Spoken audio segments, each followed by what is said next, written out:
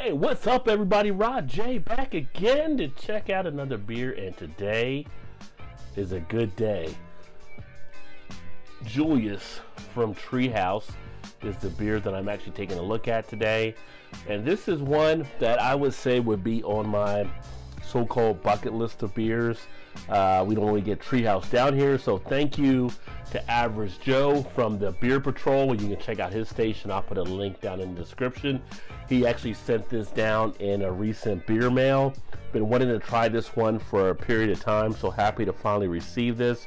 It is an IPA that comes in at 6.8% ABV. Nice little 1 pint can. On the back there are some other details as well if you wanted to pause the camera or the video, and you can read that there if you like.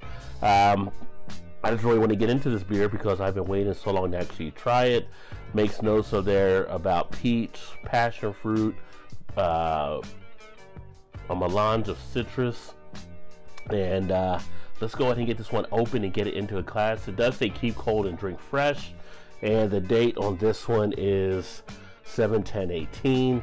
Today's 8/6, so we're just under a month's time, but it is what it is. I'm not going to let that hold me from drinking it. There's also a little note on the bottom where it says I'm terrible at this game, so I don't know who stamped that in there or what the pertinence of that is, if somebody put that on there because in Massachusetts it relates to one of the athletes, or if it's just something they felt like putting on the can. Let's get this baby open. Get the party started. Julius. I feel like I should have used my Sparta voice. This is Julius. Good movie, 300. Did enjoy that. So this glass I'm actually using is a glass designed for IPA. If you haven't seen this type of glass out there before, it is supposed to be specially cut to help you keep in the aromas and also the flavors of the beer itself as they actually unveil themselves. And wow, what a nice looking beer. Nice orange color. Look at that. You're not seeing through that at all. Get a light behind it. Nope, still not getting through there. Nice hazy orange color. Nice head on there that pretty much sits pretty much dead on white. If it's off, it's barely off. Nice bubble in there for the bubble action. And so we should get some nice lacing of the glass as well. As far as the aroma, now I do pick up some of what I would consider to be kind of a muskiness, but it's really more like the resinous type quality from the hops. Definitely still has a nice fresh cut smell to it. Picking up that citrus note from the Julius here. Definitely orange, definitely tangerine as well. A little bit of a melon in there, but I like that resinous quality.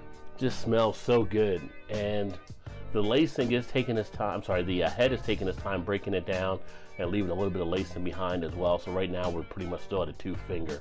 Go ahead and get the taste on this bad boy.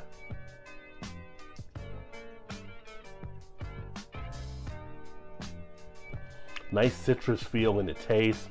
Getting a nice greenness from the hops here. Nice feel in the back end. Went down rather easily. Not much of a throat scratching, a little bit in there, but not really much to talk about along those lines. Has a nice little mouthfeel and mouth quality left behind. Feel some action taking place in the cheek area. Well put together beer for sure. Nice body on it that I would consider to be a medium body. Not overly heavy. Got the bitterness up front. Really does hit you on that initial kind of on the tip of the tongue, but on the back end has a nice break as it goes to the finish. Not overly bitter on the finish at all. Leaving behind a nice remnant of the beer that you're actually feeling is still in the mouth after swallowing a good period of time. Nice duration. Can still feel in the mouth some of the flavor from the hops that were used here. Still got a little bit of that orange feel left over, a little bit of a tangerine type feel, but a pretty decent IPA. I don't know if I would say it's the best IPA that I've had, but it is definitely pretty solid. It's definitely well up there on the top level of IPAs. I almost feel like at this point it's got so much of the hype behind it that people may look at that more than anything. But I do like the feel. I do think it's pretty decent. And if you've had this one out there, let me know what you think. Put some comments in the comment section. Let me know what you think about it. But I would say definitely worth getting your hands on if you can to try. And I can't see really any IPA fans that wouldn't like this one. So, very nice beer. Julius from Treehouse. Thank you, Joe, again for getting this to me so I can finally scratch this off my list. And, well worth it. Thanks again for swinging by to check out another video. Like I said, if you've had this before, let me know what you think. Put some comments in the comments section. Let me know what you think about it. And I look forward to catching you guys next time. Please remember to like and subscribe as well. Keep drinking those good craft beers. Remember, there's always time. Get your beer on. Cheers.